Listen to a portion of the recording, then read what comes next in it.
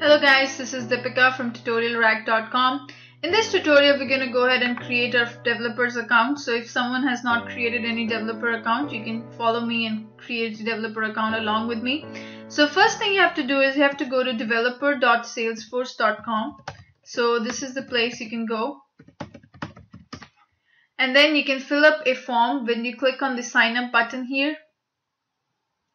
Click on the sign up button and fill out this form. You can say REST application Apex.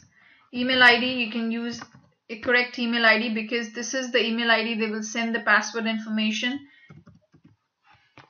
You can pick a random company name, and then the email address, your username should be an email address, so we can say restapp@gmail.com.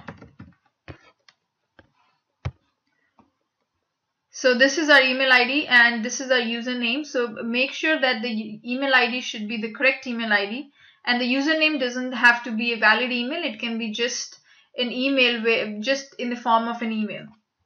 So now I'll go back to my Gmail account because I'll be getting a password here. So I'll go ahead and just refresh it. You'll get an email. So this is the username and this is the link to set up the password. So click on that link and you can set up your password. I will be setting password 123.